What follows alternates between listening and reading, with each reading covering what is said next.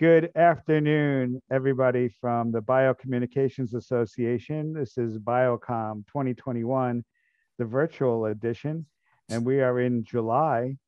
And so we would like to introduce our speaker for today is Jamie Hayden, Managing Director of Imaging and Shared Resources at the Wistar Institute in Philadelphia, Pennsylvania. And this is the second part of his 3D confocal microscope workshop, and it's going to be 3D acquisition and rendering. So we welcome Jamie and thank him for his service to the BCA and for this major two-part presentation. So take it away, Jamie. Okay, thank you, Adam. And everybody, if you don't have your mics muted, please mute them now so we don't have that coming in. So thanks everybody for joining in. If you missed the first part of the discussion a month ago when we were doing the initial confocal part of this, that first talk was about acquiring a good 2D sharp image in fluorescence using the confocal. What we're going to do today is build on that. So I'm going to assume that you either were here in person when I did this the last time, or you were able to watch the recording, which is currently on our YouTube channel as well. And I'm also expecting that you probably, hopefully, watched the training videos to go along with it. All of this does build on, like I said, it does build on each other. So we're going to kind of go from where we left off last time and continue. So the first thing I'm going to actually do is I'm going to share my screen here. And we're going to go to moving a few things around. We're actually going to start off with a traditional little PowerPoint thing here. So the last time when we did this, we were working with the Leica SP5 laser scanning confocal microscope. This was the system that we were using the last time. And as you can see, it's got this big chamber around an inverted microscope and the screen off to the right and all that. What we're using this time is a little different. We're taking an upgrade here from the SP5 and we're moving across the hall to the SP8. So this is a couple of years later than the SP5 when it came out. And so, of course, it has some new upgrades that are particularly useful for doing live cell work. And that was one of the reasons that we got it.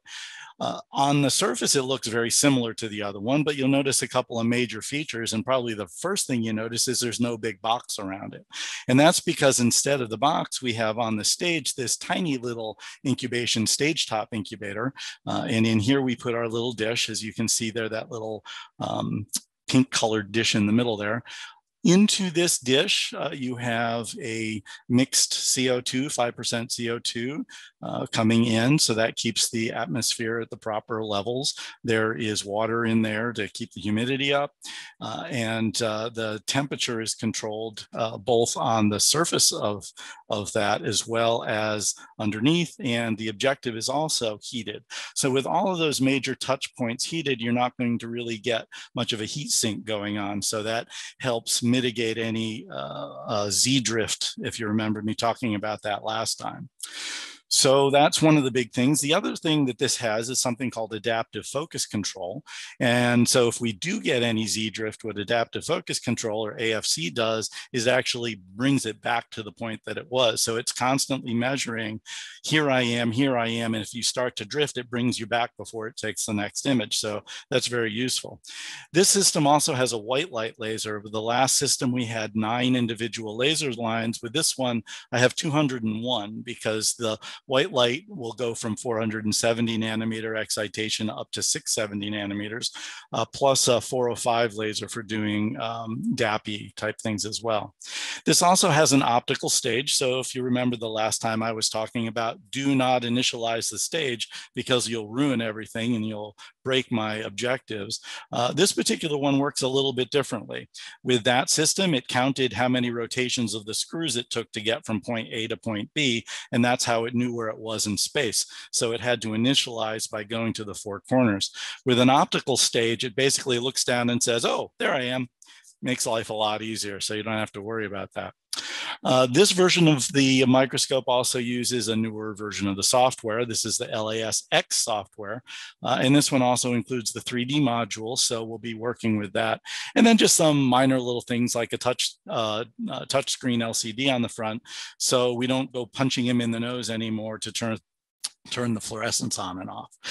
But overall, as I said, it does look very similar to the last microscope, just a little newer. So what we're going to be really doing here is dealing with three-dimensional structures, especially in cancer research, cancer biology. When you're dealing with live cells that are growing in dishes, if you think about it, cells in your body don't grow on a flat surface. So if I take some cells and pop them into a dish and they're growing on a flat dish and they're all spread out, that is not the way they normally interact. And so you're not going to get the same kind of results when you're doing experiments. So instead, what we do is we have these little things growing in a matrix, usually a collagen matrix. So kind of think of it like a little seed growing in the middle of a bowl of Jello, and it's growing out in multiple directions. So what you're seeing in the picture here is an esophageal cancer spheroid, and those red cells are actually the cancer cells invading out into the matrigel. And this is with a 10x objective, so it gives you an idea of much lower magnification. I am going to get out of this, and we are going to go to live view. Okay, so you might recognize some of this from last time. I did take the time this afternoon to set everything up because I don't want to go through everything that we did last time. What we want to do is build on that. As I said, I will kind of go through these settings, but I'm going to go through them quickly and just kind of give you an idea of what we're up to at this point. So to begin with, when we turn on these scopes, we're always going to start in the top left corner, and we're going to go to configuration, which we did last time. We would go to the laser configuration. We would make sure that our lasers are turned on, which they are, obviously, because I've been working with it today. We next go to hardware and make sure that the bit depth, or the resolution in this case is what they're calling bit depth, is at 12 bits.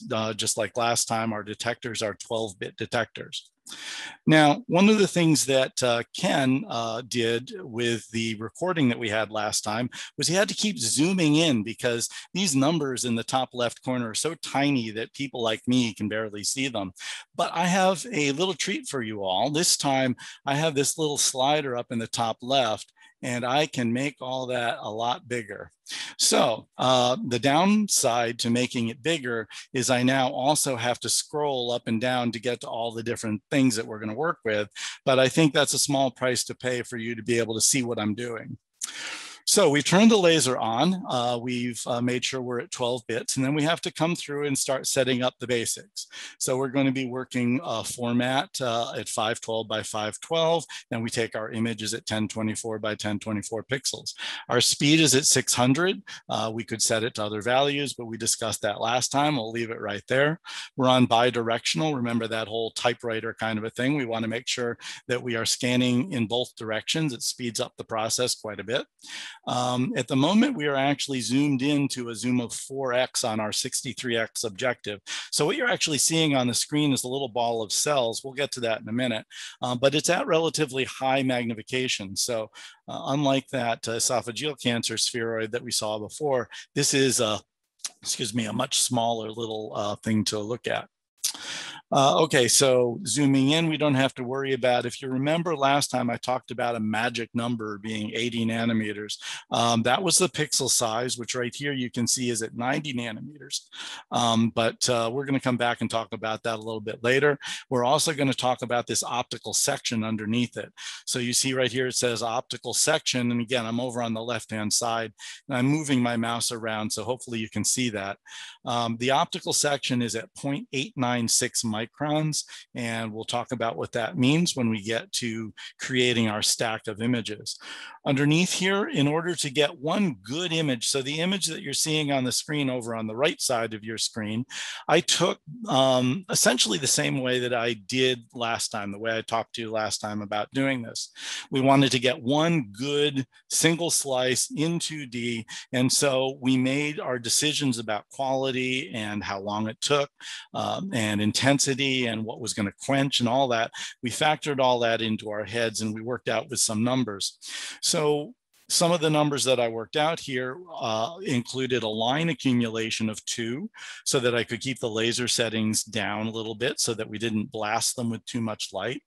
We did a frame average of 6 for this image over here. That reduces the amount of noise and makes it a smoother looking image, which is very useful. It's rotated a little bit, but that doesn't really matter on there. Coming down, you can see the pinhole is set at 1 area unit, and we're just going to keep it there. That's our standard default. Now I'm going to start scrolling down. Now, one of the things that we didn't work with last time was this whole box. We're going to come back to it in a few minutes, but this is how we set up the range that we're going to be working with when we're going through acquiring a stack of images. So we're going to come back to the settings for that in a minute. Underneath that, we have this little box here. This is the box for the AFC, the adaptive focus control. The fact that we have this nice little green light over on the left is a good thing. That tells me it's working. If that was red, I'd have to try to figure out why it's not working. But at the moment, it's basically telling me that it's on, it's active, and it's keeping everything in the same plane. So if we get some air currents in here, which cause a little bit of Z drift, it's going to compensate for that and take care of it. So that's good. All right, so to get the best image out of our section over here, or out of our cells over here, we also wanted to make sure that we didn't have any overlapping signals. In this particular experiment, it's very important that we do not have any overlapping signals. So we made sure to do a sequence this time of 3 different things. So each of the 3 colors, the blue, the green, the red that you're seeing, was taken individually. They were not taken simultaneously at the same time. And that's to make sure that we get a good separation of signals. So when we have this set up with sequence 1, sequence 2, sequence 3, if I click on sequence 1, you're going to see things shift around a little bit. And these are the settings for the DAPI. Sequence 2 are the settings for the green image that you're seeing up there. And sequence 3 are the settings for the red. Now, before we actually get started, we also need to understand just a little bit about what it is that we're seeing, because you can't just start imaging and say, oh, hey, I'm going to take what looks good. Now, you might want to if you're just looking for a pretty picture, but that doesn't help very much if you're trying to talk about science. So what we're looking at here are, let's see, I wrote it out to make sure I got it right. So this is a HT55 colon cancer cell line. That's what these are. And what you're looking at is a little ball of cells that are together. The staining that you're looking at, the blue is Herxt, which is equivalent to DAPI, but it labels nuclei. So it labels DNA basically in live cells. So we can do this live. These cells are live, by the way. They're sitting up in this little chamber on the stage, and they are living happily in 5% CO2 environment.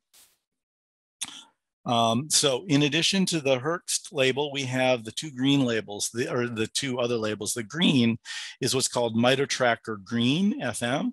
And what MitoTracker Green is a specific label that's going to image only mitochondria. And not only just mitochondria, but mitochondria that are active. So green is good. It's showing us that here we have some good mitochondria going on. Now the red is also staining mitochondria. It's a different stain. This is a DMRM stain, which is I'll say it's tetramethylrhodamine methyl ester perchlorate. See, that's why I wrote it down. So what is TMRM staining? I even Googled that. TMRM staining is used to monitor mitochondrial function. When mitochondrial membrane potential collapses in apoptotic or metabolically stressed cells, the TMRM reagent is dispersed throughout the cell cytosol and fluorescence levels drop dramatically. Okay, starting with that, let's just kind of bring it down to the basics. What are we looking for? We're basically looking for 2 different labels with the green and the red. They're both labeling mitochondria, but it's 2 different conditions of mitochondria. And as the cells progress through their life cycle, the amount of red and green is going to change and alter. So in the experiment that we're actually doing here, we need to do some measurements specifically of the red and the green intensities to figure out how much of each is going on. If I get a chance later, I will show you how we can do that measuring. But for right now, we're just going to continue. So let's take a look at what we have going on with our laser line. So to begin with, I'm going to click over here on the left sequential scan on sequence 1. So in sequence 1 up at the top, these are laser lines that we're choosing. We have 3 going. We have the 405, which is used for DAPI, Herx, the things like that, which are DNA-based things. So that's the 405 laser. I have it at a very low power right now. It's at 1.5% of its total, which is good. And part of the reason for keeping it low is you have to consider that when you are imaging live cells, there's something called phototoxicity. So basically, cells don't like it when you light them up. They tend to shrivel up and die, and that is going to affect the results of your experiment. So you need to be able to keep the intensities of the light particularly low if possible.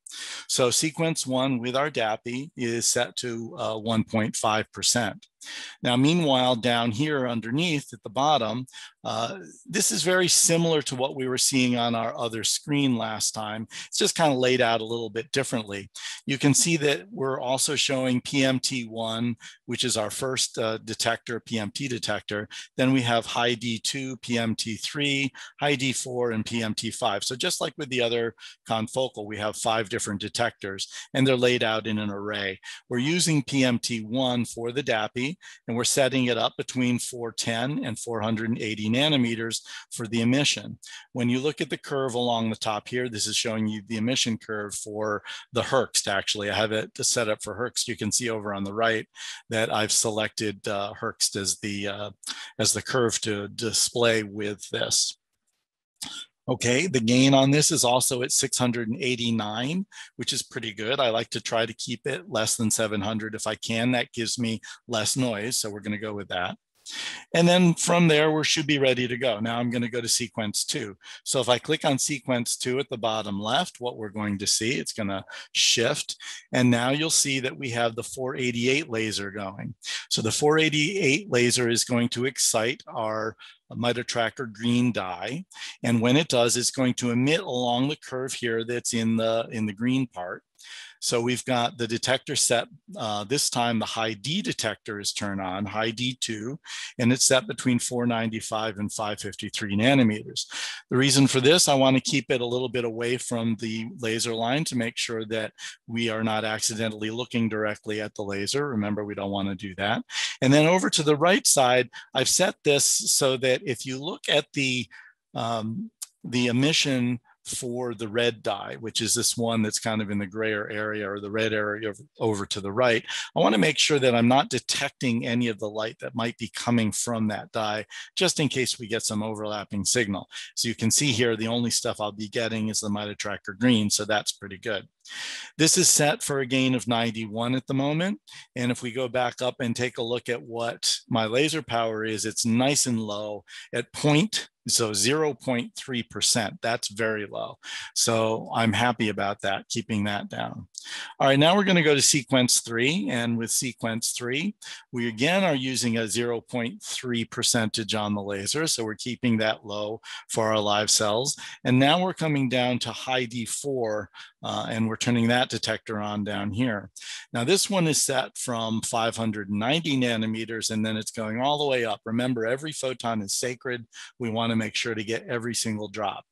Now I do have it kind of cutting in to some of the detection area here, because I did want to make sure that if there's any of that green emitting, that we're not really picking it up in this channel over here. So that's why I'm not closer. I'm missing some of the hump of this emission curve in the middle that you're seeing in that spectrum.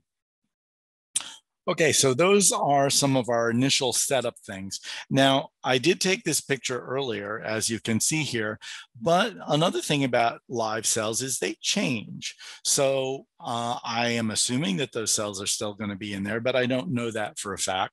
So I'm just going to take my settings the way they are right now, and I'm going to come back over to my initial acquisition, and we're just going to turn things on and make sure that they're still there and that we can still see something. So to begin with, our format, remember when we're viewing live, we're going at 512 by 512 so that we can speed up the process.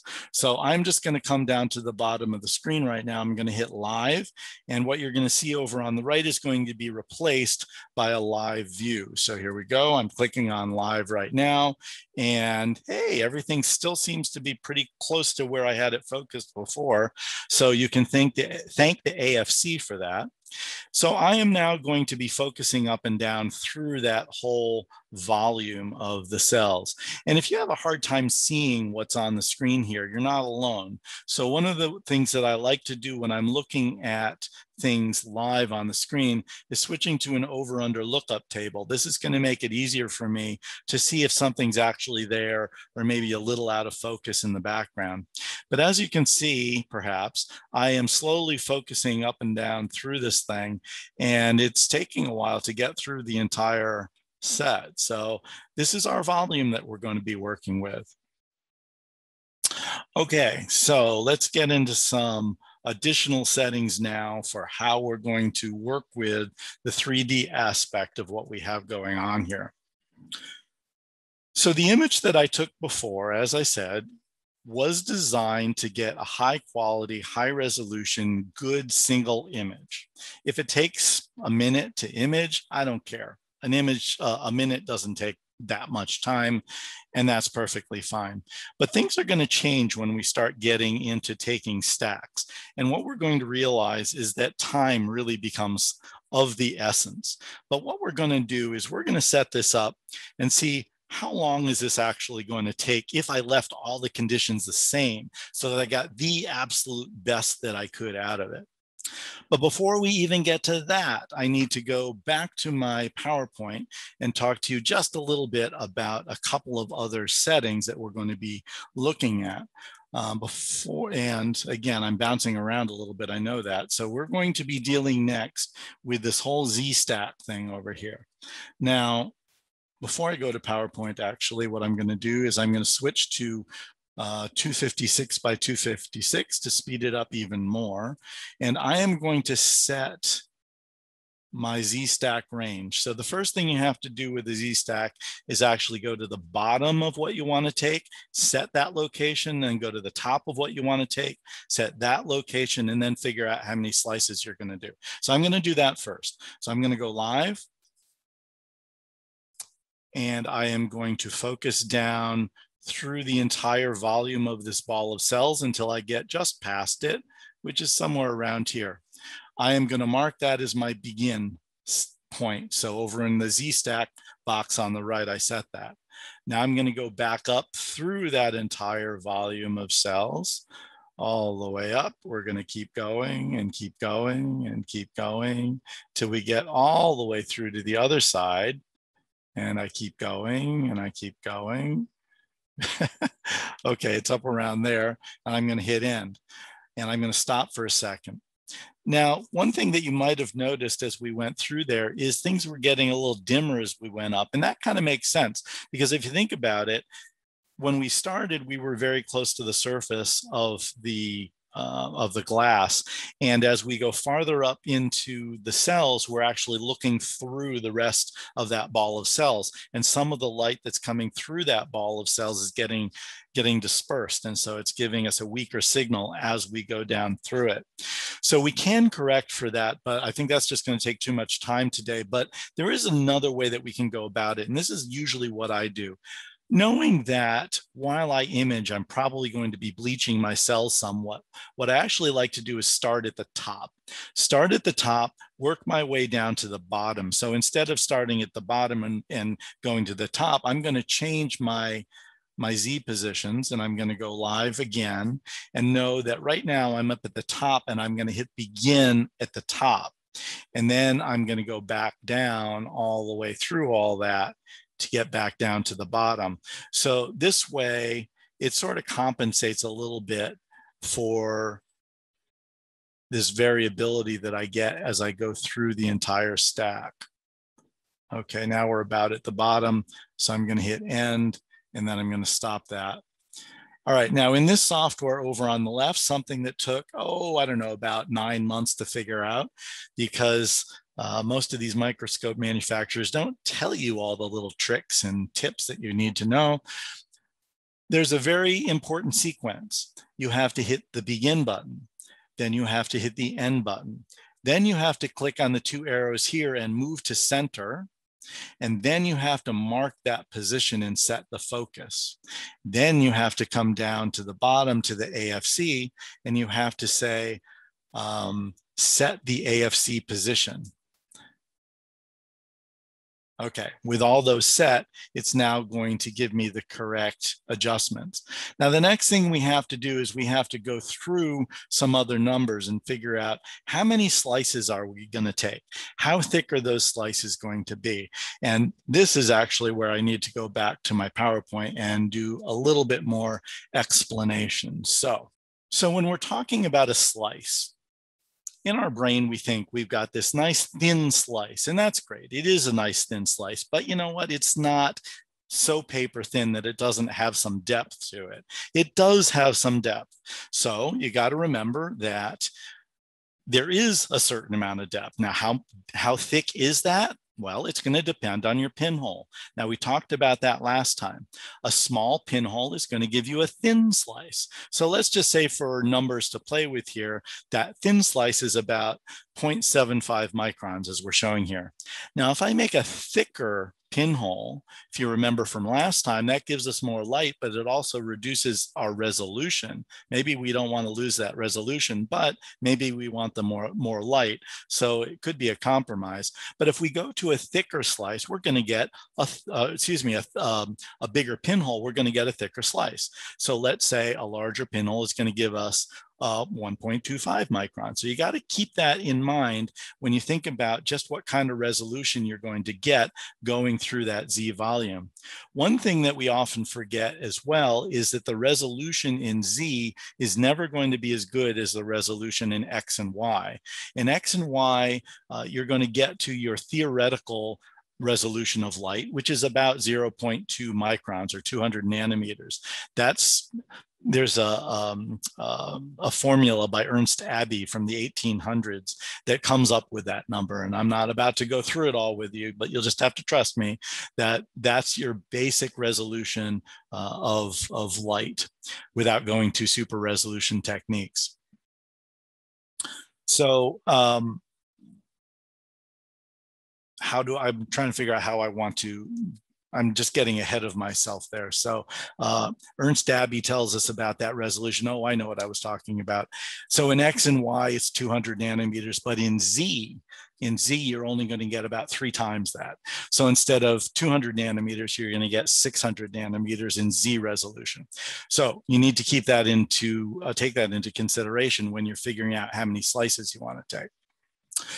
Okay, now, when we are figuring out how many slices, we can have a volume. So here we have a little cylinder with a volume through it. We have that slice that's about 0.75 microns. And if we say to ourselves, you know what, if I do X number of slices and they are 1 micron apart, we're actually going to run into a problem because 1 micron is larger than the thickness of that slice. So if I do that, we're going to wind up with gaps. So we have to look at some numbers before we try to figure out what those steps can be, how far apart those steps can be, because we don't want to leave any gaps. Ideally, what we want to do is choose a step size that is thinner than the section thickness. So if the section thickness in this case is 0.75 microns, if we went to say 0.5 microns instead, we're going to wind up with overlapping slices. And that's going to make sure that we get all of the information as we go from top to bottom through our sample.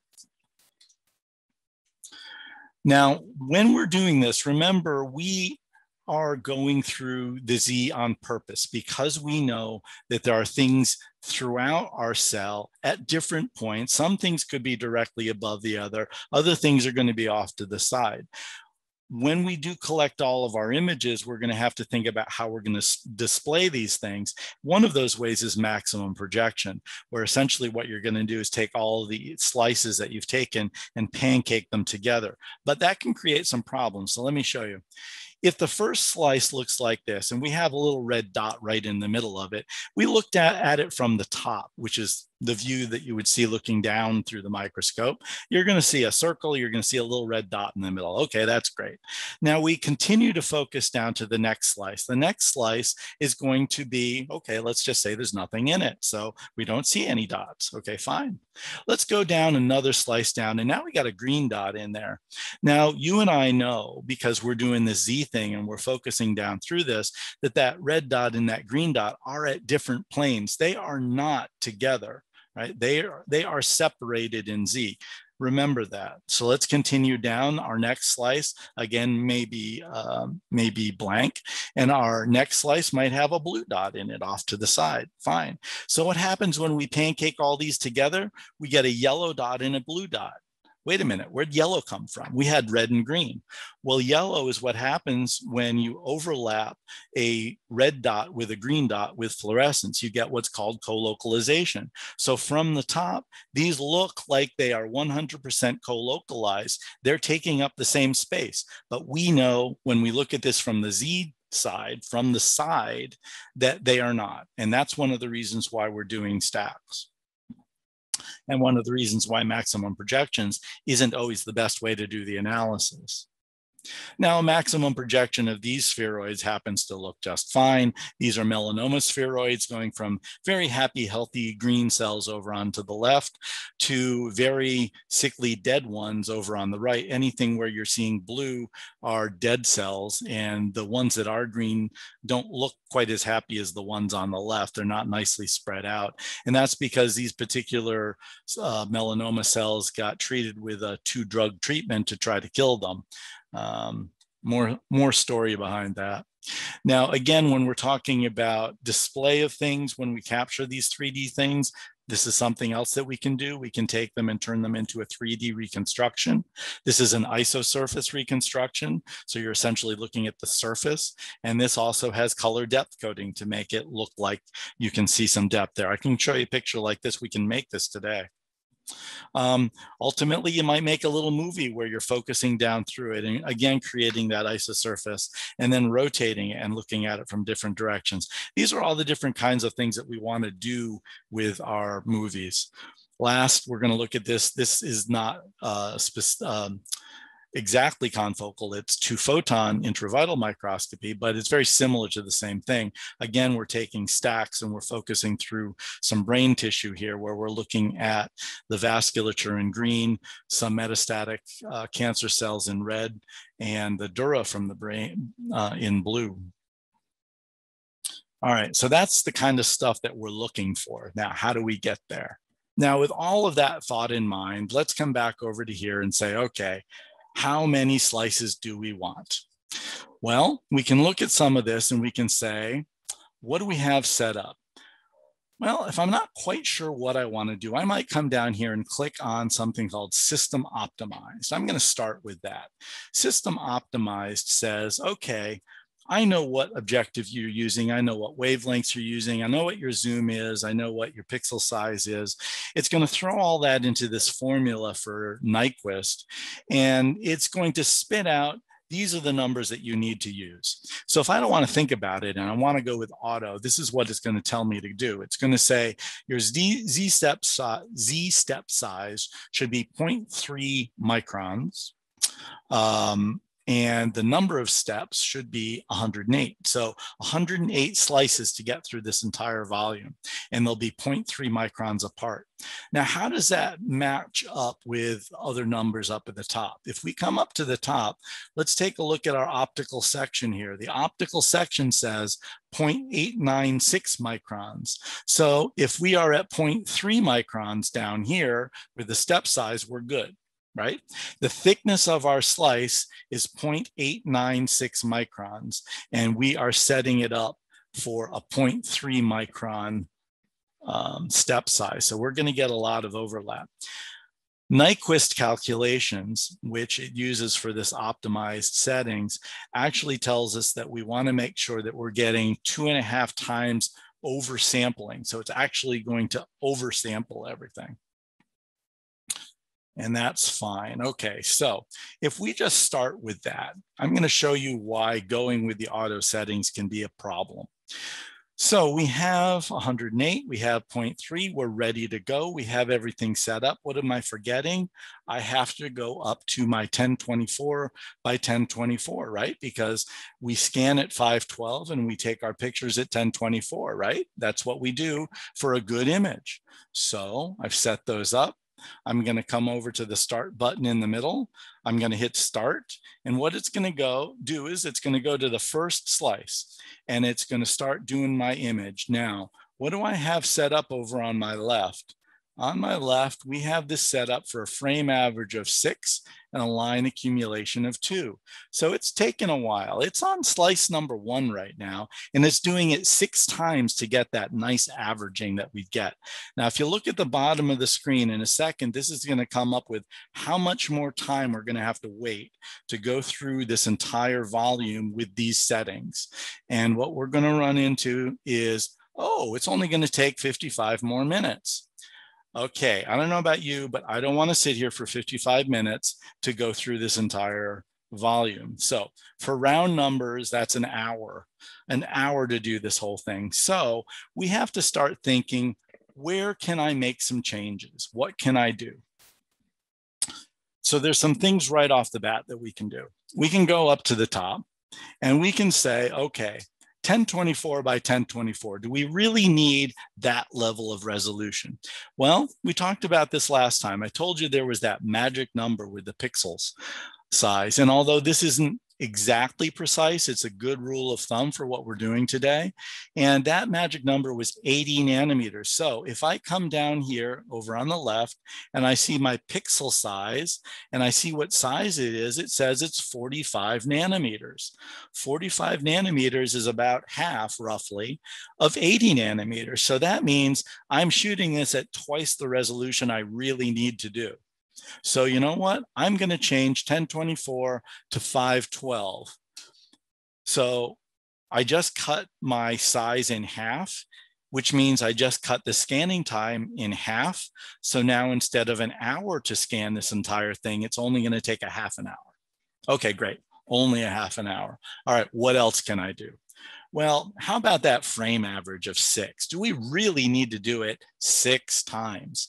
Well, if you remember last time when I was going through this thing, we were showing you that there really wasn't much of a difference once you got above 4 scans. So the short answer is no, we do not need 6 scans. I could, in fact, cut this back to 3. And if I cut it back to 3, that's going to cut it in half again, isn't it? So now instead of a half an hour, it's going to be about 15 minutes to scan through this entire thing. Getting closer, getting closer. But you know what? I could do even less than that. The reality is that noise reduction is taken care of in multiple ways. And it's not just how many times you scan a single slice, but if you have overlapping slices, those overlapping slices are going to help cancel out the noise in each other overlapping slice. So the reality is that I can actually cut my frame averaging back to 2. So instead of 15 minutes, I'm now down to about 10. And if I was really following Nyquist's formula, they actually tell you no averaging whatsoever. So I could go down to 1, but for me, I'm going to leave it at 2. I made that decision. That's a conscious decision to keep the quality level today good enough so that you can see it. Because if I follow Nyquist and I go to no averaging whatsoever, then I have to do post-production with deconvolution, and that takes more time and something I can't show you today because that's on another computer, another workstation. Okay, so what else can we do? All right, so let's see. Let's think about what else I have going on. We're down to about 10 minutes, right? But I still would like to get it a little bit faster than that. So how can I do that? I'm looking at this line accumulation here and I'm saying line accumulation of 2. If I could get rid of that line accumulation, go down to no accumulation, or in other words, change it to 1, all right, I just cut it in half again. So we're now down to about 5 minutes. And this I could deal with. 5 minutes is actually something that I could potentially deal with. I think I can get it even lower than that though. Now, however, if I'm going down to here, I did lose some light. Remember, we did accumulation so that we could increase the amount of light as we were going through the process. And by cutting it from 2 to 1, I just really pretty much cut the intensity of my signal in half. So if I go back to live mode right now and take a look at what I'm seeing, you're going to see things are a bit dimmer than they were before. So I'm going to have to somehow figure out how to make all that a little bit brighter now. All right, now, how can I make it brighter? I could turn up the gain. I could turn up the laser light. Now, luckily for us, I started with very, very low laser levels. So I feel actually very comfortable by going to, over on the left side, I'm going to go to sequence 1. Remember, sequence 1 was our DAPI image. Over on the right side where you see the images, it's the one in the top left. Now, this is at 1.5%. I'm going to change that to 3.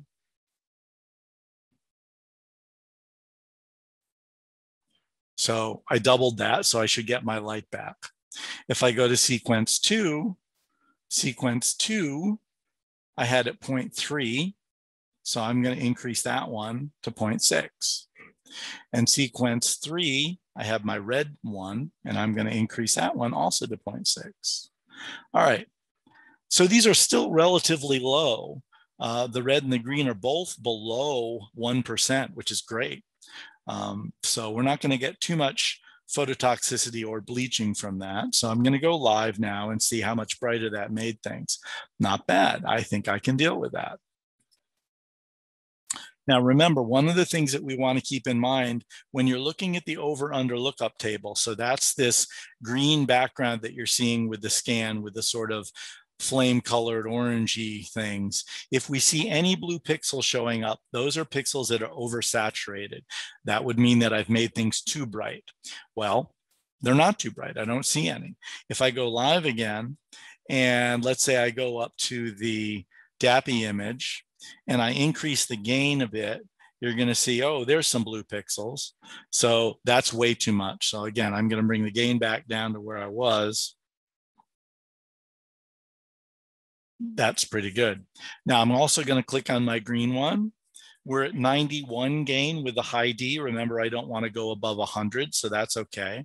I'm going to click on the red one down here. We're at a gain of 71. I can go up to 100. I'm going to turn it up just a touch. That's not too bad. It's around 91 again. And I'm going to hit stop for just a second while I explain the next thing. When you are doing a stack, it's very important that you consider how bright every pixel is in that stack. So everything that I just did applied only to this one slice. So when I adjusted the brightness, I'm adjusting it for this slice, which happens to be right smack in the middle of the stack. So what I need to do really right now is go live again and go through the stack and make sure that I don't have any saturated pixels anywhere in the stack. I can see some coming up in the DAPI. So I'll click up there, turn that down on the gain a little bit to get rid of those. But we look pretty good with the green and the red. So I think we're going to be fine working with these numbers. And you see what I'm happy about in the lower right-hand corner of the images is I am seeing some differentiation in red and green, which is what we're trying to do with this assay with the mitochondrial differentiation. Basically, we're looking at polarization of the membrane potentials. Okay, I think we are almost ready to go, except I forgot it. There's one other thing I was going to do. Something else that slows us down is these sequences. We're doing a sequence 1, 2, 3. It takes time to go to each one of those. I can speed things up if I can combine some of these. Now, if you remember from our discussion last time, I can never combine DAPI, or in this case, Herxt, with anything else, because if we look on sequence 1 and we go and we look at the curve for that, the emission curve in the middle here in the spectrum, you can see that it goes way up into the 600, 650 range. So in other words, if DAPI is on and exciting, it's going to emit all the way through everything that I'm looking at. That's no good. So we have to do the Herxt or the DAPI by itself. But the sequence 2 and 3, I think if I look at those two, you can see that those two peaks are pretty well separated, and I have the detectors pretty well separated as well. I'm actually fairly confident that we can combine these two things. So what I'm going to do is in sequence 2 right now, I'm actually going to come up and I'm going to turn on the white light laser to the same setting, which was 0.6. So it's on down here. And then I'm also going to turn on the detector for that. I got to slide down here. We want the high D4 detector on. All right, here it is. So it's in the same position that it was in the other one. Now, right now over on the left, you can see I've got a magenta color set for high D4 here. So I got to change that to red. Okay, cool. All right, now, what I can now do is turn on sequence 3 and get rid of it. Because instead of doing sequence 1, 2, and 3, I'm going to do sequence 1. And sequence 2 is now going to be the red and the green simultaneously. So it'll do the Herxt and then the red green, then the Herxt, then the red green. It'll go a little bit faster that way. So if we were down at around 5 minutes before, I'm guessing in round numbers, we're going to be around 4 minutes when we do this. So I think we're at the moment of truth. So I am now going to hit the start button down here. Remember, we're going to keep this at 512 up top. We're still sticking with a speed of 600 Hertz, although I could even speed that up a little more. But for right now, I'm going to leave it there. And we are ready to go. So are we ready?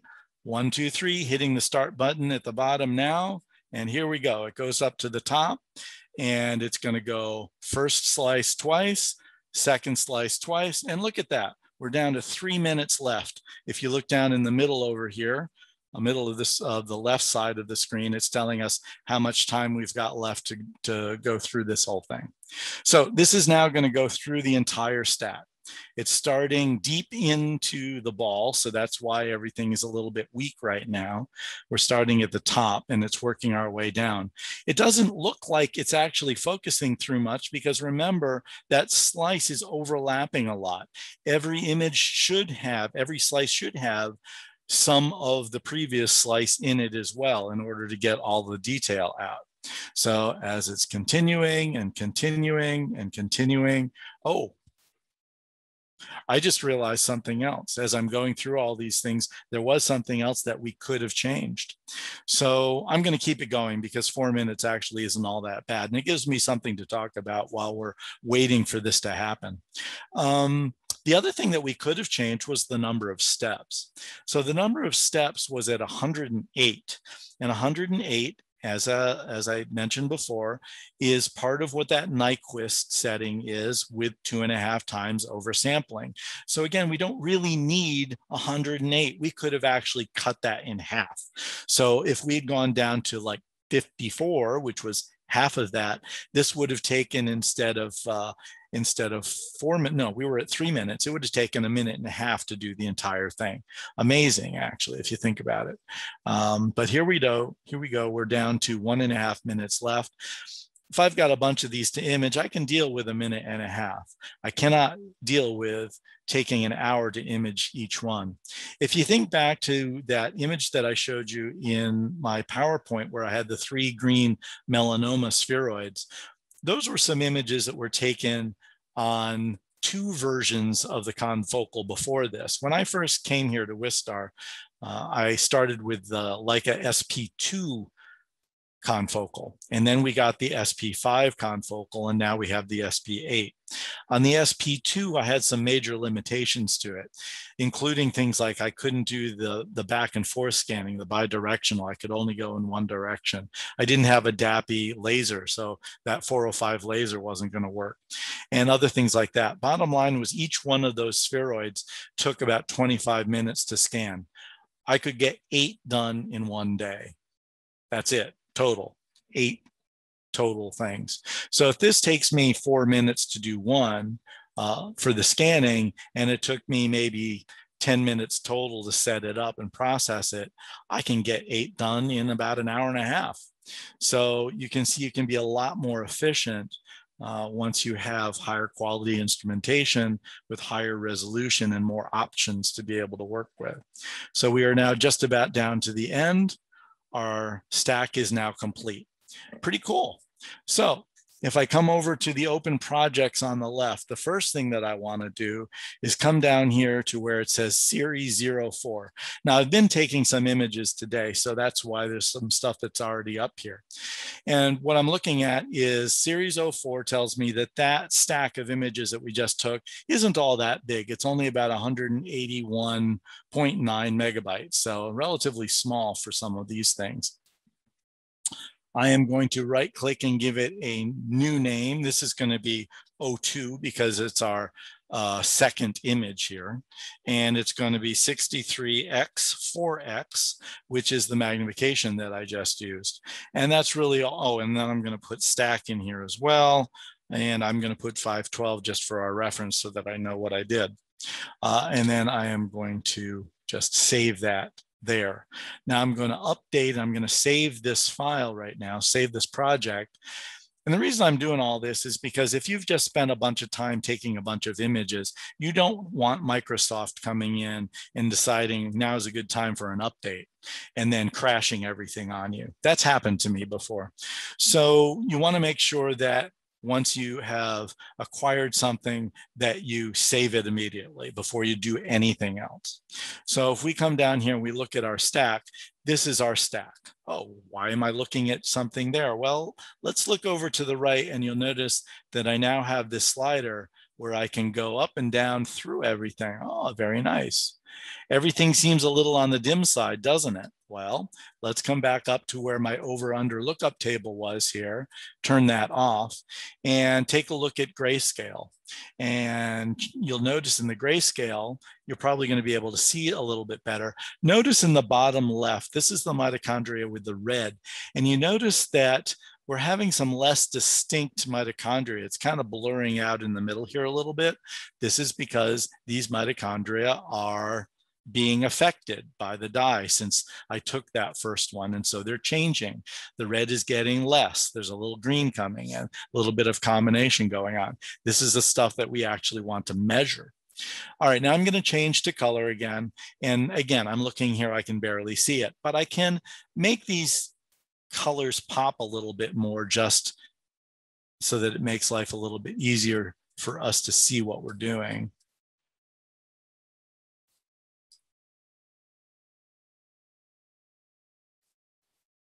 And that looks pretty good. Okay, so now if I take my slider over on the left and I go up and down through it, you can see that I can go to any of the slices in that entire stack.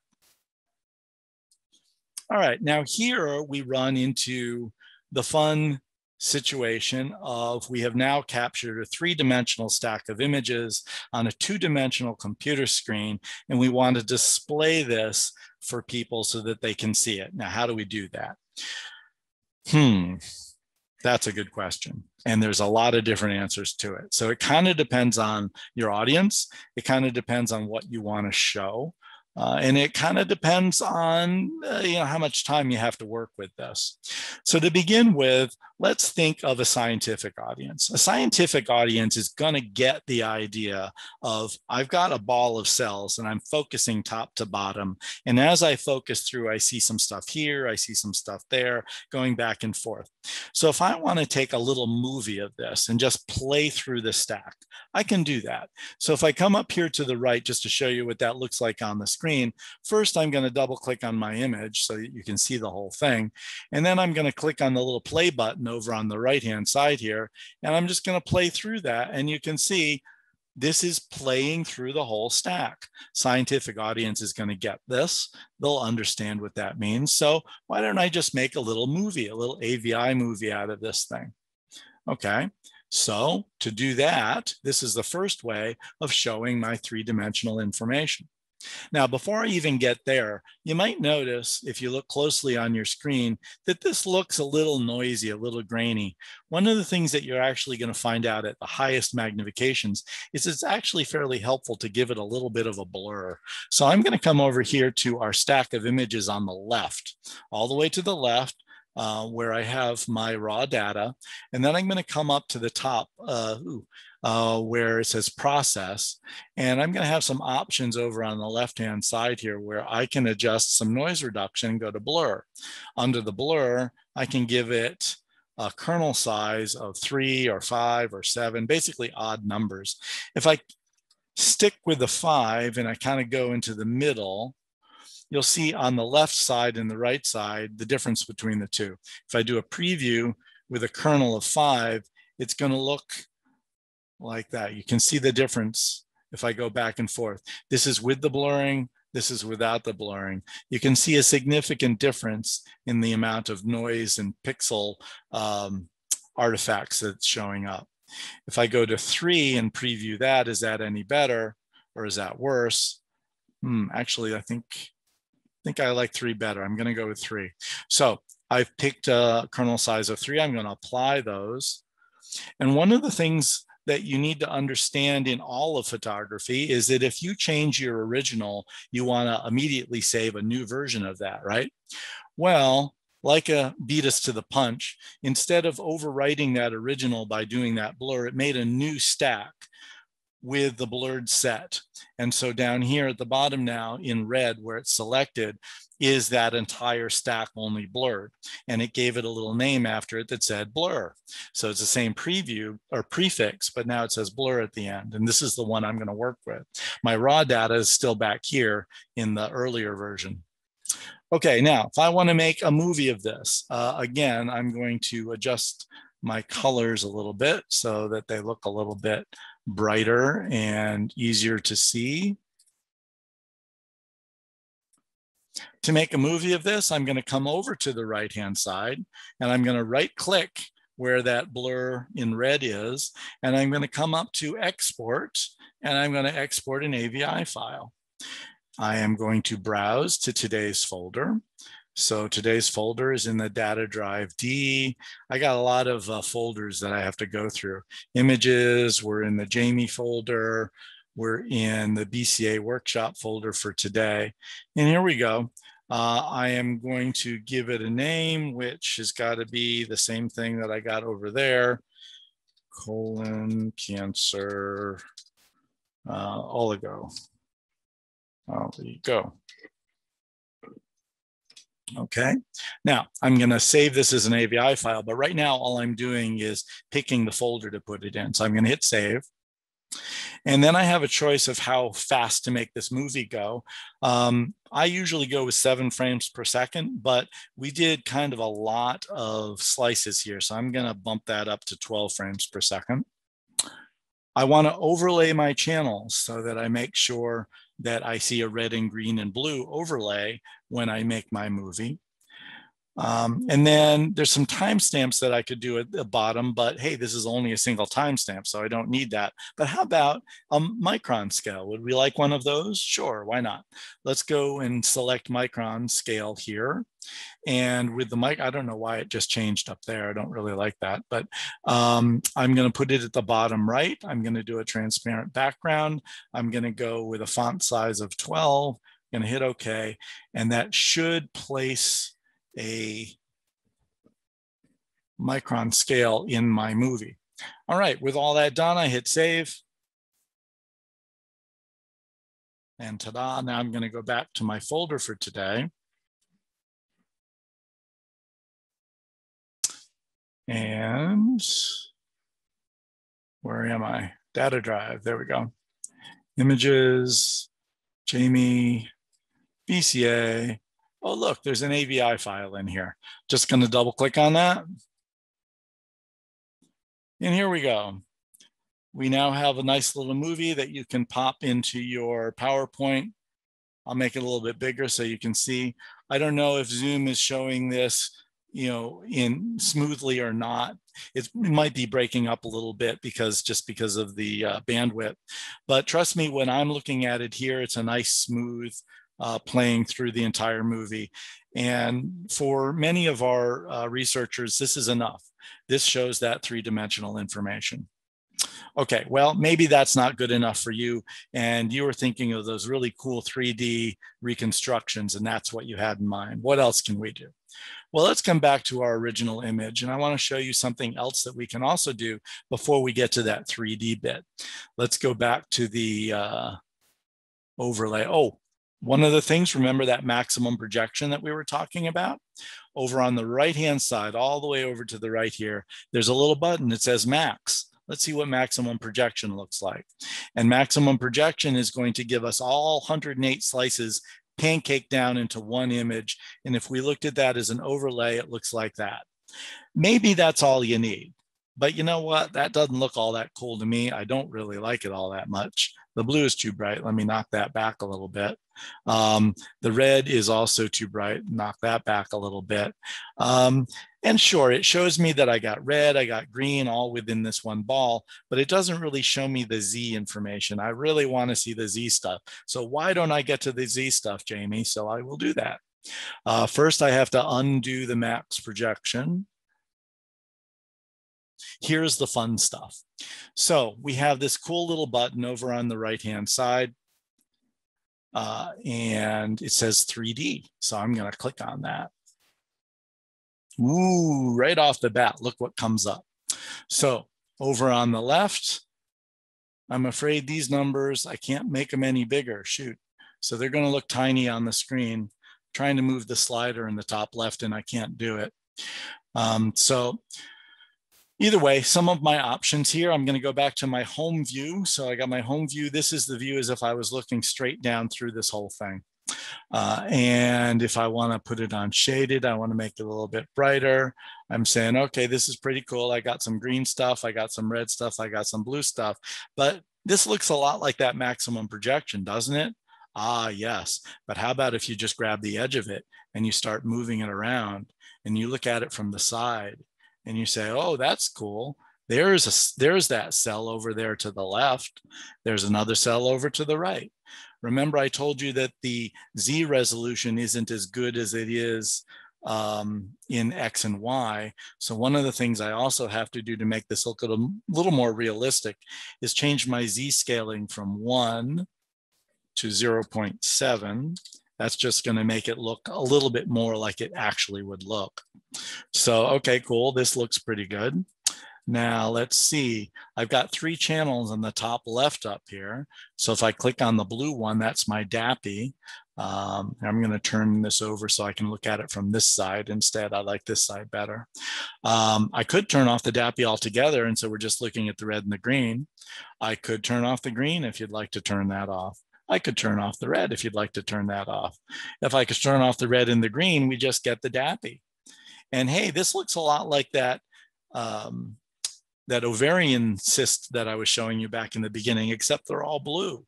So I could come up the top left and I could click on depth coding. And depth coding shows me that as I go deeper through the section, the stuff towards one end of it is red, towards the other end is blue. If I want to reverse the direction, right now it's showing me a scale direction of Z minus. I could change that to Z plus and just change the which color comes up on top. But this will give me an idea of what I'm seeing there. I can zoom in, by the way. I can kind of go through all this, which is really kind of cool. But it would look a lot better if I was doing this with some additional information in there and no depth coding. So here, let's kind of go in and see, where are we in here? Oh my gosh, I'm in a sea of mitochondria. Now, anything that you see me doing on the screen can also be recorded as a video file. We're not going to have time to go through that today. But down at the bottom here on the left, there is a movie editor, and I can go through. I can save a snapshot of anything you see on the screen. So right now I could do a snapshot of what you see right here, or I could move it like this and take an image of that. I could turn my green back on because I forgot that and put that on there, do a snapshot of that. If I wanted to show axis scaling, I could select that and put it in. And if I wanted to make those numbers so that those of you online can actually read those things, I can come down here and I can change that somewhere. Font, here we go. Font, we want to boost that up to, let's try 28. That's a little better. So now we can see those things a little bit more. I can move that around a little bit, move that down. Now, what about, you want to see what's in the middle of all of this? Well, let's turn off that frame for just a second and come over to this cool thing that says clipping over on the left. Oh, I'm going to turn off the scaling too. So here I have my whole big circle, right? Well, I can click on clipping here. I actually have to move this around a little. Oops, hold on. There we go. This is what I'm trying to get to. And I need to see the frame here, show it in relation to that. Ah, this is what I'm after. Okay, what exactly am I after? Well, we're going to do some clipping. How can I do that? I can take this middle thing that I just pulled up and I can go, oh, let's see what's in the middle of all this.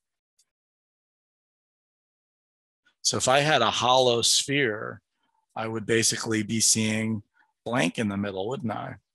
But as you can see, I don't have a hollow sphere. So those are some different things that we can do. Okay, let's see. If I turn off the clipping, we don't want to show the clipping. And, oh, maybe you don't want a black background. You want a gray background. I can do that too. Oh, surface. So if we look at the surface rendering, this is a little tricky. I'm going to first turn off the red and the green ones for a second, because surface rendering usually looks pretty good with DAPI, and it's going to be a bit harder with some of the other ones. So over on the left, we've been looking at a blended rendering. And if I switch to surface rendering, what it does is essentially puts a skin along the outside surface of my cells, or whatever my specimen is. So in this case, it's the nuclei. But you can see I got holes. Nice Swiss cheese. Well, if I change the threshold values, I can kind of fill those in a little bit. And now I can get a little bit more information, but now things are starting to blend together. And so here's where it's very important to get good separation of your signal. And when you're just initially acquiring like we did today and not doing any post-processing, you are going to be a little bit limited with what you can do with some of these threshold values. If I go back to that depth coding, you can see what it does. Anyway, that doesn't look too bad if I'm trying to show here's a bunch of overlapping nuclei. I can see those in 3 dimensions. That works. But what about those mitochondria? Let's just look at the red channel for a second. Just the red. This is just the red. I'm going to turn off the depth coding again. So we're just looking at the red. The problem here is if I reduce the threshold, or if I increase the thresholding, oh, I'm adjusting it on the blue. Let's change the, let's go to the surface view. This is what happens with the surface view. I've got to adjust that threshold so that I can see more out. But look what happens. It really starts to blend a lot together. And my God, look at all that messy, noisy stuff. So that messy, noisy stuff is because of noise. If you think about it, in our single images, noise looked like old-fashioned grain. It looked like a little grainy spot.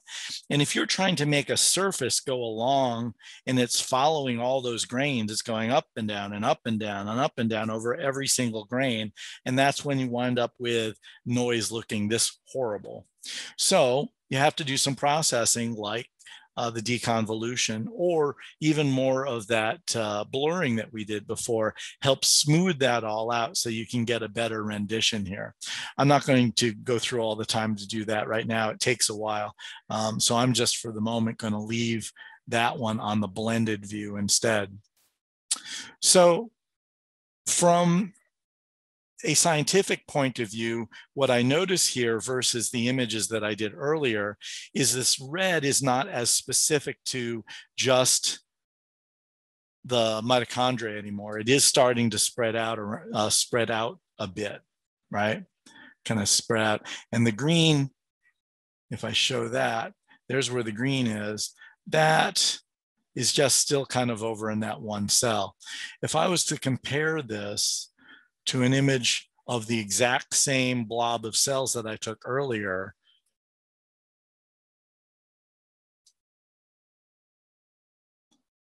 you'll notice that things are a little bit different. Now, why is that looking like that? I think I know why. I think it's because it's a maximum projection. I have to go back to the original stack or it's not going to work. Here's the original stack.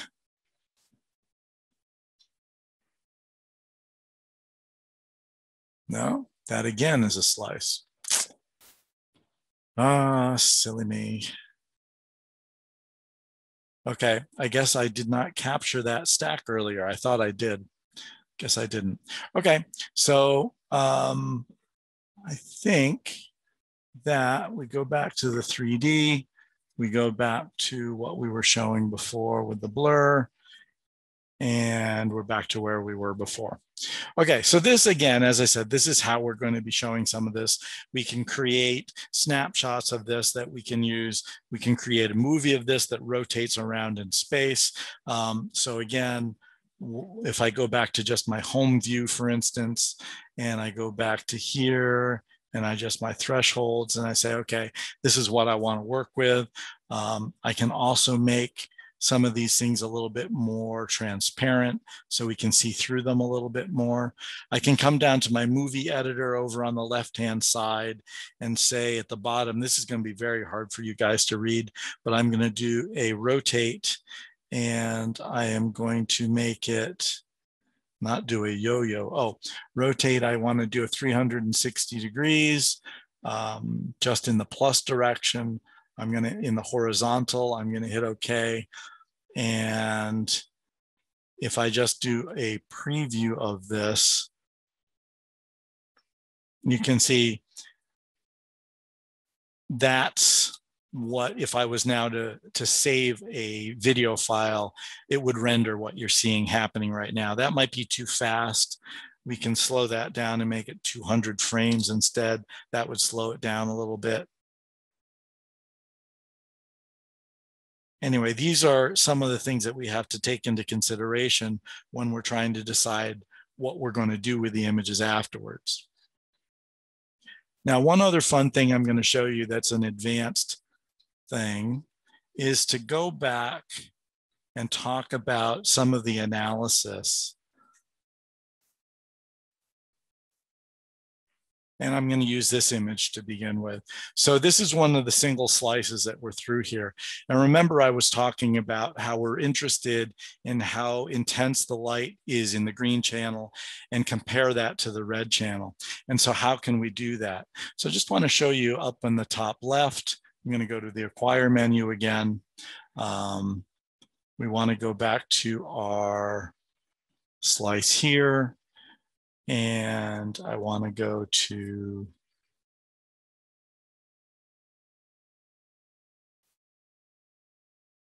where is it?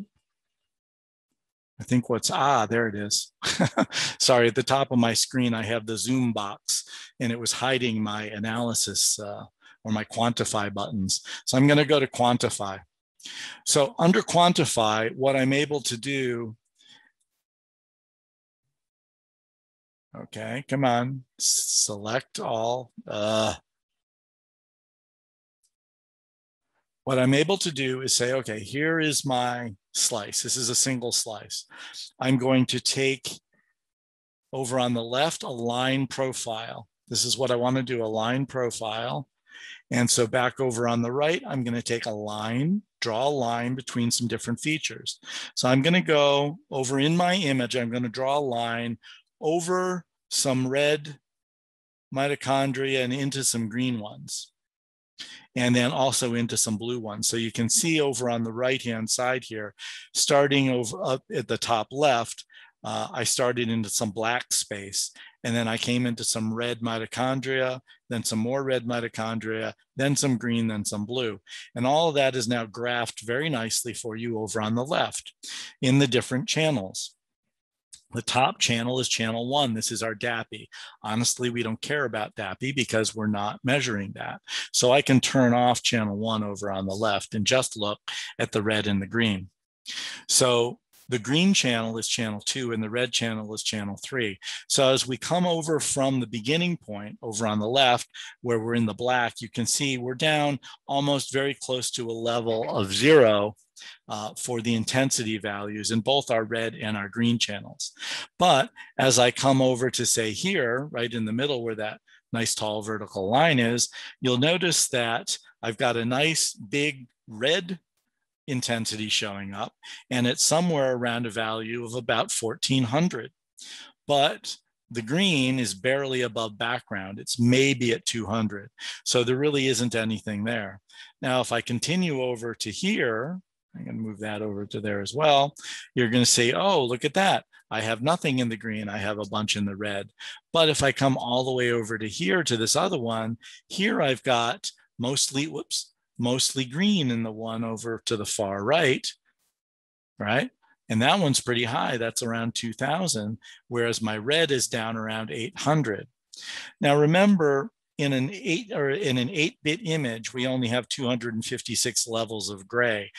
And if that was the way I captured this, these numbers would be something more like, 10 for the bottom one and maybe 100 for the top one. It's not a lot of difference. Because we shot this at 12 bits, we've got 4,096 levels of gray to work with. So the 2000 level up here is what we're talking about. It's right in the middle of that grayscale.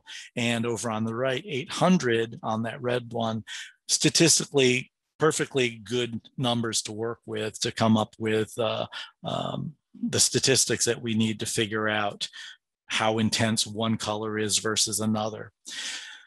So without going even any further, we could take this and apply it to 3D data sets where we can create the 3D reconstruction, create 3D region of interests, create a volume that we measure the average intensity within the volume, and then compare the red channel and the green channel.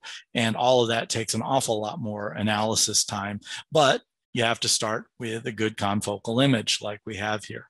I was aiming for an hour and a half to get through to this point, so I actually worked out just a little bit faster. And I am going to stop sharing. Okay. Come back and say, hi, I see all your smiling faces now. Great, we're all back. So you're all back. So any questions from anybody out in the peanut gallery? Okay, so Jim's got a question. Hi, Jamie, thank you. As usual, great presentation. You lost me on the depth coding. So okay. It seemed like it would go from like blue to gold or some sort of a hue rather than intensities of blue. So what depth coding does is it basically says, here's the top of my volume, here's the bottom of my volume, and it creates a spectrum that starts at red and goes to blue, or starts at blue and it goes to red. It just depends on which direction you want it to go. So greens and yellows are going to be somewhere in the middle. And all you're doing is the software is applying that to every slice as it goes through. So it's a gradual transition from the blue through the green, through the yellow to the red, or from the red through the yellow to the green to the blue. And that's what gives you that that projection. Does that make sense? Yeah, so the color is just for spatial orientation. It's not. It is, yeah. It's helpful for some things to see that. If there's so much going on. I have some other images that I've used before. There's an image that I have in Images from Science, the last one that is a depth-coded image going through a 300 micron block of collagen. And if everything was in one single color, it just looks like a mess. But because you have that depth coding, you see that fibers that are red are closer to the top, fibers that are blue are all the way at the bottom, and the other ones are somewhere in between. And it just gives you sort of a visual depth cue when you're looking at a two-dimensional image. All right, thank you. That's good.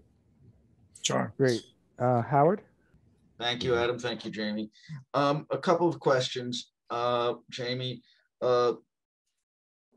you did some analysis at the end of things, but of course, in the course of this, you did a lot of essentially histogram adjustment Correct. To brighten, etc. Correct. So, you know, day to day, for real purposes, at what point does analysis have to be done versus creating images? So analysis can only be done on the raw files. So when I was showing that analysis, even on ones where I had adjusted the histogram grayscales just to make them look brighter and everything, the color adjustments that I was doing was strictly superficial. It was an overlay on top of the original raw data. The raw data was not changed. And in the software, when it comes up with these numbers, that's what it's measuring, the raw data, not the adjusted files. Now, if you're trying to come up with some images that you want for a paper and you want to put them side by side, that's where, in this case, it's going to get a little trickier, because if you adjust one level and another level, somebody might say those aren't comparable. So to be precise about that, you can actually adjust each level exactly the same. So you're making the same adjustments to each. It's not strictly perfectly good either, because the adjustments aren't necessarily linear, and that can create some issues as well. But it's a good kind of way of getting some visual images that work well in a paper. And in the end, you're really going to be falling back more on the numerical data, which is going to be shown in a graph form anyway. Thanks, Jamie. And another question. You're using individual excitation lasers for the individual dyes. Mm-hmm. But you are narrowing the acceptance spectrum of the detectors considerably, and you're excluding, in some cases, a lot of the fluorescence from the dyes. Correct. So how much of that but you're still recording different channels. Correct. How much of that can you do before you're really obliterating fluorescence information that is there? Where, you know, the topography might be very different because there is fluorescence elsewhere, but you're cutting away so much of it. And how much of that is necessary? Yeah, it really boils down to, you know, well, it looks good today. Not really, but actually in some respects that is the case. When a fluorophore emits, it emits along that spectrum. So when you looked at the curves in the spectrum that I showed you, where I showed you the curve for each of the dyes, that's showing you that dye. So it's the emission from that dye. So if I'm getting light at the far end of that curve or the close end of that curve, it's all the same dye. It's not showing me different things. So if I adjust the detector to only look at this part or that part, it's all the same information. It's just how much of it am I getting? So to your point, if I cut that down narrower and narrower, yes, I'm cutting out a lot of my signal. And as I so cutely said earlier, every photon is sacred. Why would I be throwing out some of those photons? Well, it has to do with other issues of overlapping signals. So I pointed that out earlier. I wanted to make sure that because I was doing both of the red and the green there together simultaneously, I had both laser lines going at the same time. So that meant that if the green, the 488 laser, which would normally just excite the 488 dye, if the 488 is emitting and my detector that I've got set up for my red one is underneath any of that curve, it's going to be picking up some of that signal. And so what I did was I separated them enough to make sure that I wasn't getting any of that overlap. Now, I didn't have time today to show you the precise way I do it. It was a little more, you know, kind of rule of thumb today, but that's essentially what we're doing. Now, if I have enough light, if my intensity is high enough and I'm not killing anything, I'm not bleaching anything, and the settings that I'm working with today allow me to do that, I've got enough to work with, great, fine. But sometimes you're right, that's not the case. One of those signals might be so incredibly weak that I can't afford to cut any of it out. And if that's the case, then I would have to go back to doing that sequence where I was doing each one individually and making sure that I wasn't getting any overlapping signal because I didn't have the other dye emitting at the same time. So it is a little wishy-washy. It depends. It's a horrible answer, but that's it. It depends. And this is a lot of what we were really talking about in the first session, how to get a good 2D image last month. So does that all make sense? It makes sense. Maybe my question wasn't phrased right, but we'll save it for another time. No, try again. I'm concerned that when you are narrowing the bandwidth on the detector so much, that you are not just you are cleaning weak signal away from many places, and that changes the data and the overlap. And yes, indeed, and it is not showing what natural overlap there might be in the different fluorophores spatially. So there's always going to be some kinds of different types of overlap, for instance, with some autofluorescence thrown in there as well. And so if you can cut that out, that would be great. But you know what? You can't, because it emits across that entire spectrum as well. What I was trying to say at the beginning of my long-winded explanation was that curve is showing you essentially the same thing everywhere along the curve. If we're cutting off a little bit at the end or the little bit at this at either end, we're reducing the overall intensity, but we're not cutting out, say, a protein that's labeled. We're just not getting the wavelength that is being created at that point. We're getting the signal at a different part of the wave. It's the same signal, just at different wavelengths. It's showing up across the entire spectrum. I'm just not looking at it where it is out at 600. I'm only looking at it around 590 or something like that, or 580. I think, I understand your concern, but I think, maybe this is something that has to be a little earlier in the day with more brain cells firing. But to me, it makes sense anyway, that I'm not cutting out any signal that isn't already there, that we're just picking up in other wavelengths. Thank you, Jamie. Okay, thanks. How do you collaborate with the scientists? Do they come to you, or they just tell you what they want? What's the process for the collaboration, and do they, what's their request when they come to you? It runs the gamut. So everybody who wants to use the confocal has to be trained, whether they think they've been trained already somewhere else, or whether they're a newbie graduate student who's never touched a microscope before. So during that training process, I get a feel for what their level of knowledge and expertise is.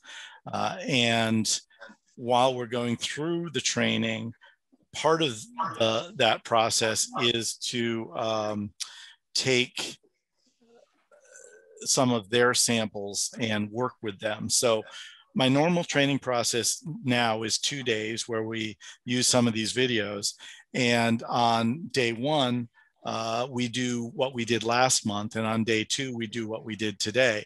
It's a little bit longer than both of these because it's a 3-hour session each time. Right. But in the second session, we go through the 3D stuff like we just did, and then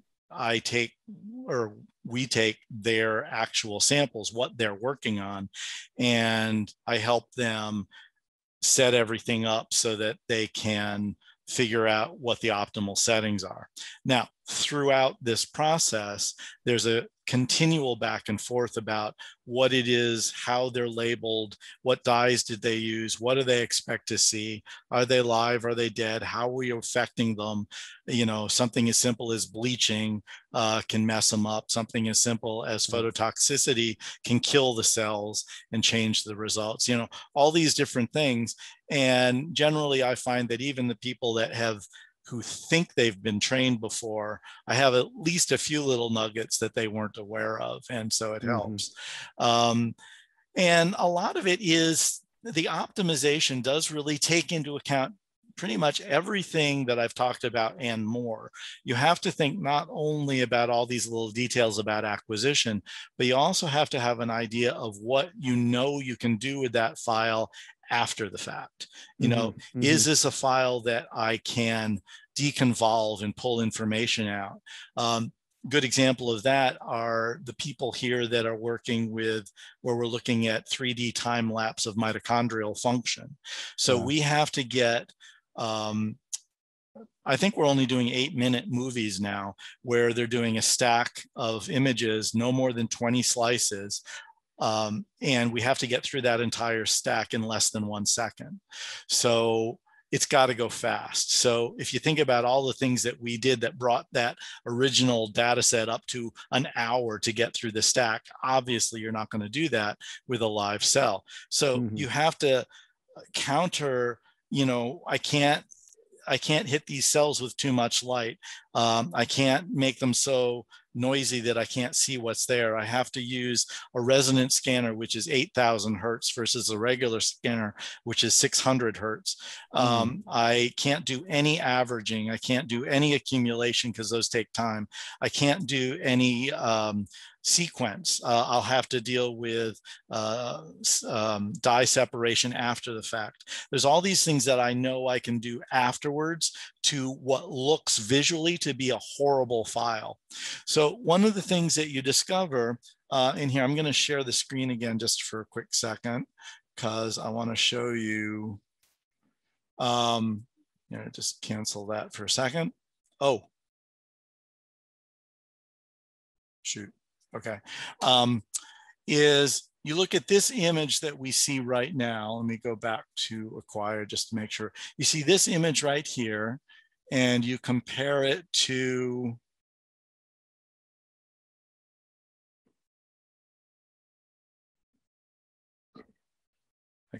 sorry, that other one was a single slice. There we go. So like this one right here. So look at this image right now. And this is the original image without doing even that little bit of blurring that I did before. Now, what can you see? You can see that there are blue nuclei. You can see that some of the cells have red. You can see one has green. You can see that there's some yellowish color in the middle where there must be a little bit of red and a little bit of green. You're not really sure. We need to do some higher end analysis to separate those. But visually, if I look at that and I make it even actual size. So right now, this is larger than actual size. This is actual size right here. Okay, so you look at all that and you say, okay, I can see that. And this was captured at 512 by 512 pixels. Okay, now you compare that to this image right here.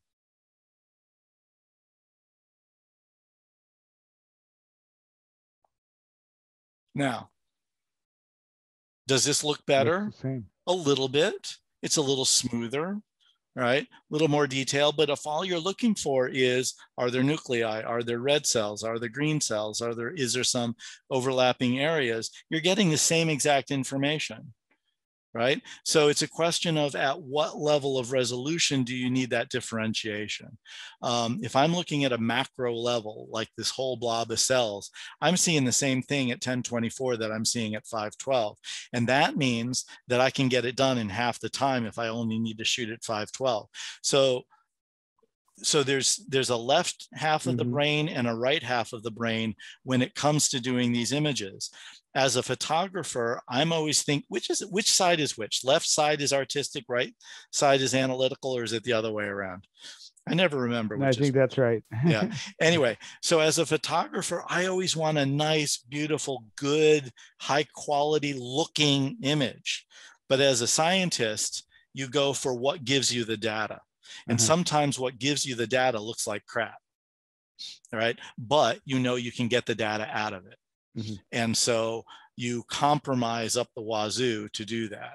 So those time-lapse movies that we do of the mitochondria look horrible. You couldn't separate the mitochondria. But after we do deconvolution and some separation techniques, those things look just as nice and smooth and 3D as these things do.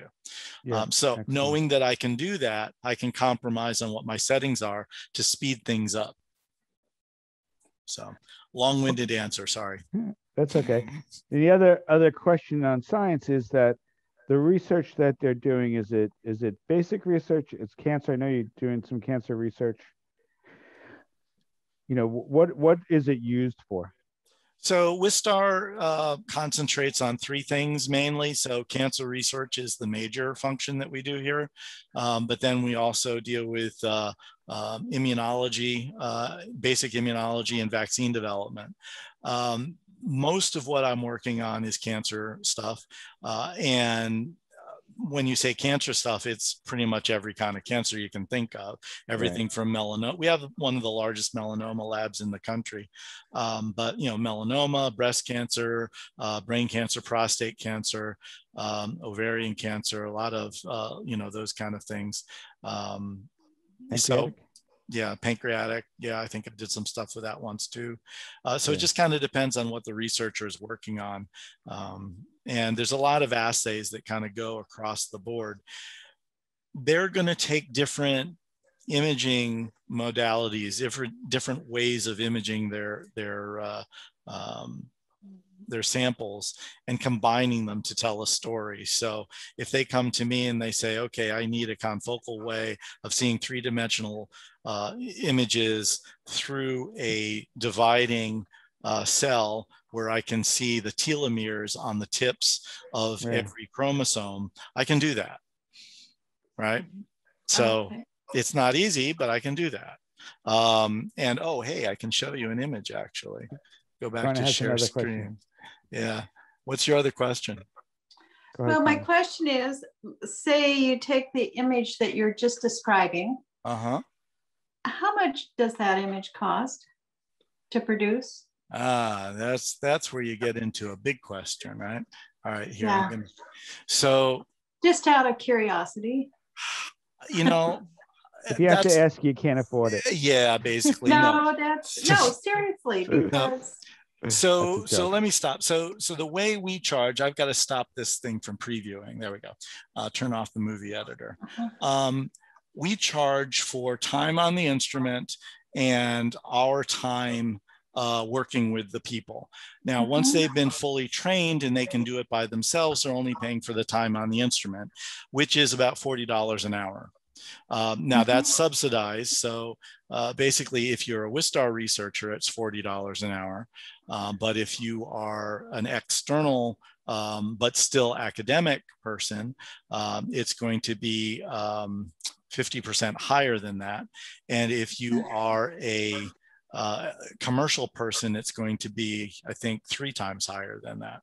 So, you know, we have basically 3 different tiers.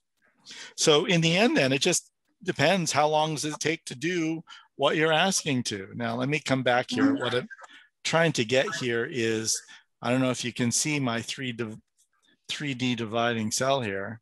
Yeah, I see it. Yeah. And you can see the little chromosomes. Well, you get, there's no telomeres on the tips of those chromosomes, but that's the kind of resolution that sometimes we would need. A telomere would be like a little dot at the end of one of these things. So it is possible to get to that level.